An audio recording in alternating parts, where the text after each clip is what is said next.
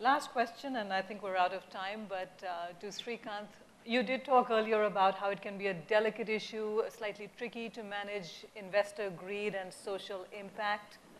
What do you mean by that? Well, if you look at the donors who traditionally supported the social sector at one end of the spectrum, and professional investors like PE firms at the other end of the spectrum, you have the following situation. The donors came in with the heart. Professional investors invest with the brain and the Excel spreadsheet which governs everything else. Somewhere in between, you've seen the emergence of social investors who try to balance both the heart and the brain, and we need that right balance. So essentially, if one has to scale up the social sector, you need that balance. And therefore, I would say the investor, his greed, I cannot wish it away. The investor needs his returns. As long as that greed is within limits and transparently defined, transparently discussed, I think it's acceptable. Because I think the market-based model, if it has to grow the social sector, needs the backing of such capital to come in. And obviously, not every PE fund will want to reduce its required IRR for the sector, but for those who are willing, I think there is a big opportunity. Thank you. Now, I'm a journalist and I can ask questions forever, but we are out of time, so I think it's time to see if there are any questions from the audience. I believe we have time for 2. Yes. My name is Raj, and I'm a development professional. My question is to Mr. Vijay Kumar. Government is doing a lot, actually, and you have quoted some very good examples from Andhra. But not all the initiatives are successful of the government. And actually, if I would put it the other way, that a lot of government money is going down the drain, just for the reason that we do not have enough capacity building in the first place. And I think that this issue is also raised by a lot of people, HR problem. So that problem, I don't know what are the solutions for this problem, but what are the solutions with government? Are you actually doing some kind of monitoring also, that where the money is going?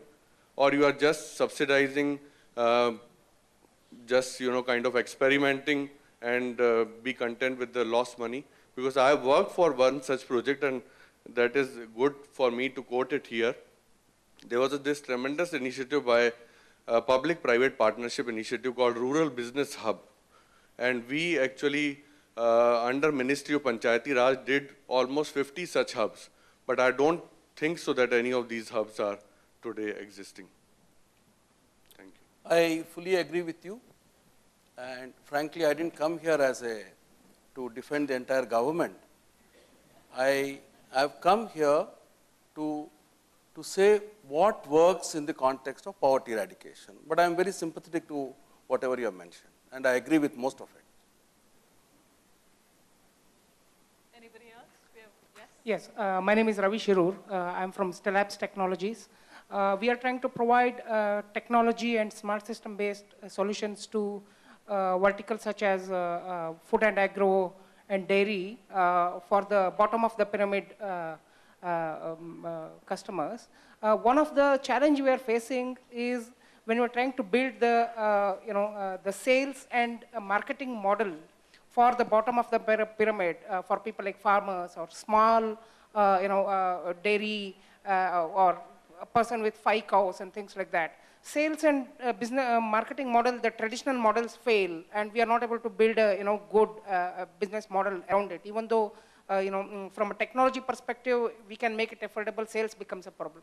Have any of you faced this issue? What are your suggestions from this perspective? Sure.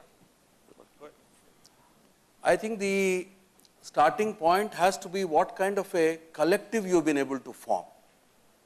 If you can't bring small producers in an organizational setup, then it will be very difficult for them to cross the various barriers.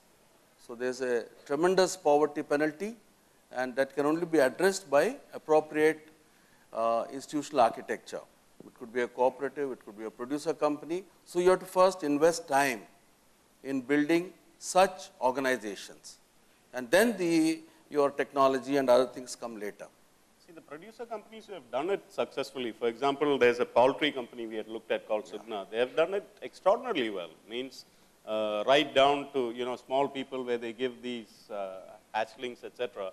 So the producer company taking a lead and building some kind of a logistic supply chain for them is a great way for this technology to permeate down. I think the other dimension is a mistake that a lot of social entrepreneurs make. Just because you created a great product and a great technology doesn't mean that the consumer there really wants it. The umpteen examples of failure, solar lanterns at 2,000 rupees, you believe it's clean environment, provides electricity to non-electrified households, doesn't sell. A great example, if I take Ministry of Rural Development, they've put in a great amount of money behind running livelihood programs in the past in rural areas, where they're telling the kids, come and undergo a course and get a job at free of cost. I ran such a program myself, and I thought people would queue up because you're guaranteeing a job at the end of 3 months of training. No one showed up. I literally physically had to catch hold of people and put them into the classroom. Two challenges. One, they did not want to be salespeople at a Pizza Hut because they had to commute 2 hours by taking a bus and traveling there.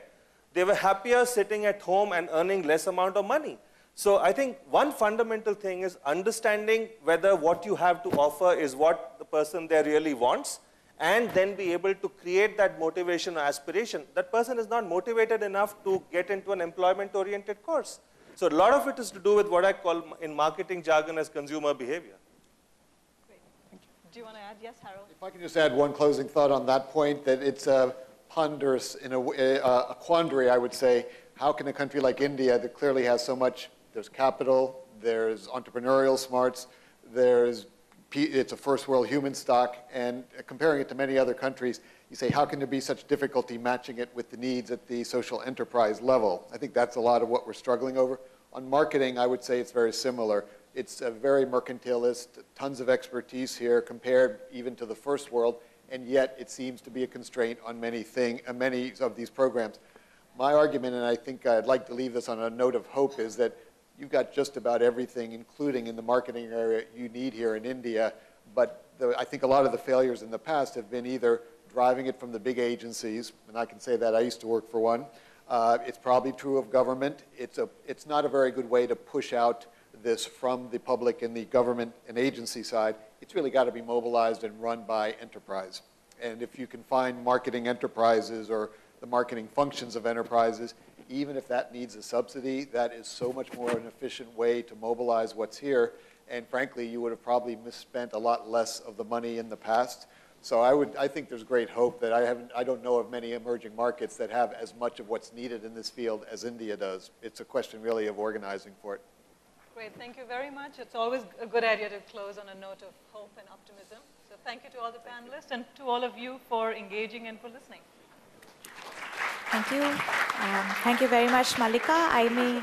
If I may request the panelists to please stay here for a moment. We have small mementos of this panel discussion. Mallika, may I request you to please hand over the small memento to all our panelists? I used to be at Trieste. Thank you.